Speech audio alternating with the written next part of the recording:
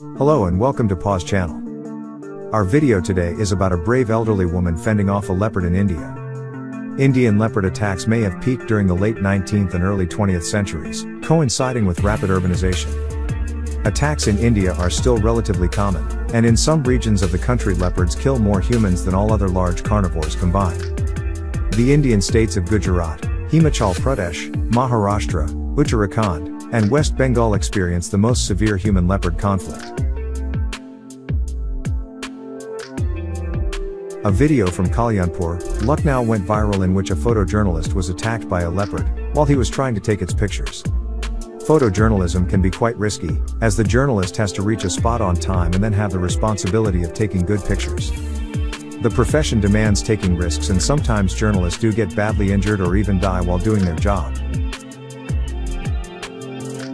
The dramatic video captured on CCTV shows the predator lying in wait outside a house on Wednesday.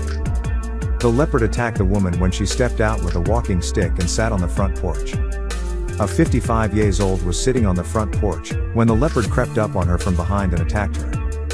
The brave woman started to hit the leopard with her walking stick and managed to fend it off. The woman, identified as Nirmala Devi Singh, was rushed to a nearby hospital with scratches on her face, elbow, arm, back and leg. Forest Division of Mumbai confirmed that the claw marks indicated that the attack was carried out by a sub-adult leopard. And this wasn't the first attack of this young leopard. It had been terrorizing the neighborhood for a couple of months and had been attacking pets in the area.